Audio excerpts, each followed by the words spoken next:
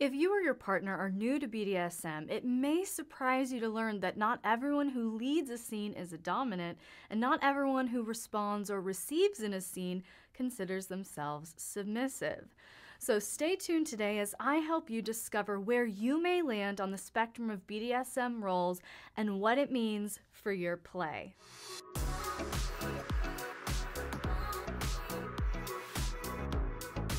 If you're new to this channel, hello and welcome. I'm Miss Elle, and I'm so glad you're here because not only are we going to discuss the impact of top and bottom roles on your kinky play, but I've created an exclusive new Patreon resource just for you.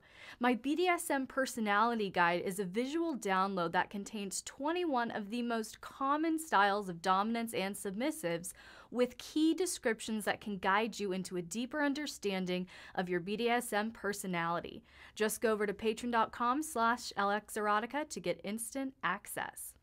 Alright, so as I said in the opener, not everyone who leads a BDSM scene is a dominant, and not everyone who responds or receives in a scene considers themselves submissive.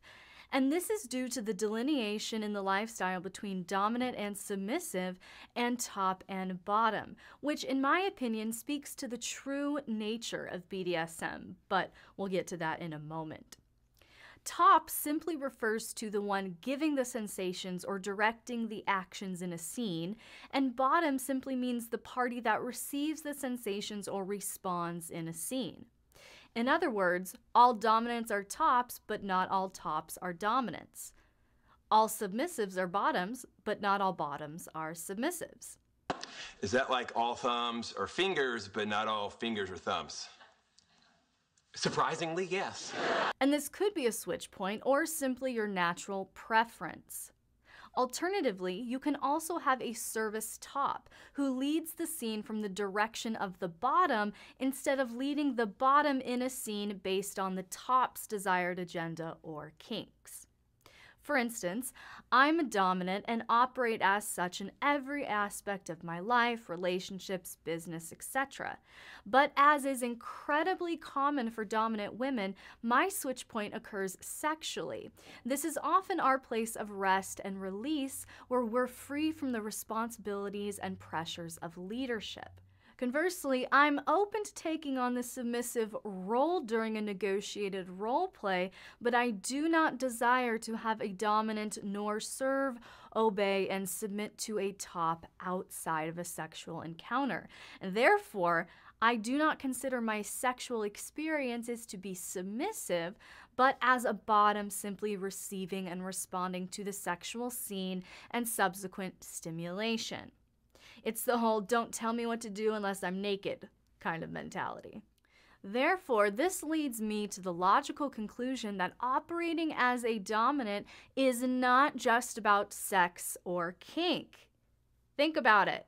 If domination was all about sexual experience or proficiency in kinky skills, dominant and top would be synonymous. They would be wrapped up into one term, but they're not. Therefore, a core definition of domination must include skills and focus beyond sex or kink. And that is precisely why I do not view what most people consider soft domination to be this sweet and non-threatening style of dominance, but it's actually the core. I view soft domination as the core set of competencies, so to speak, that allow other dominant expressions to occur. In other words, being a skilled rigger doesn't necessarily make you a dominant, but it certainly indicates that you are a bondage top who is proficient at rope play. And according to my Patreon community, here are a few of the traits and skills the submissives, bottoms, and switches look for in an authentic dominant. Safety, trust, respect, presence and observation, emotional intelligence, effective communication, meaningful conversation, empathy, patience, care, laughter and levity, consistency, reliable, self-confident in their character and abilities, the ability to be gentle when angry, high self-esteem, high personal responsibility and accountability, emotionally available, able to assert and reinforce boundaries. These are the traits that build a sense of safety, foster trust, and develop devotion in the heart of a submissive, from which all exploration and expression stems. So let's talk about the benefits here.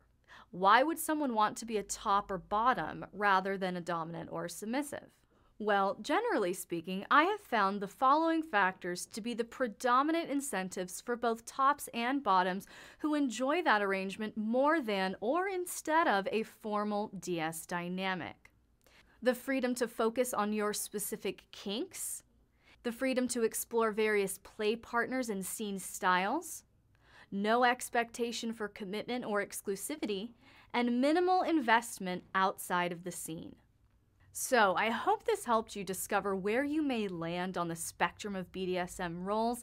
And again, if you want to go even deeper into 21 of the most common styles of dominance and submissives with key descriptions that can guide you into new expressions of your BDSM personality, just go over to patreon.com/LXerotica to get instant access to my BDSM personality guide.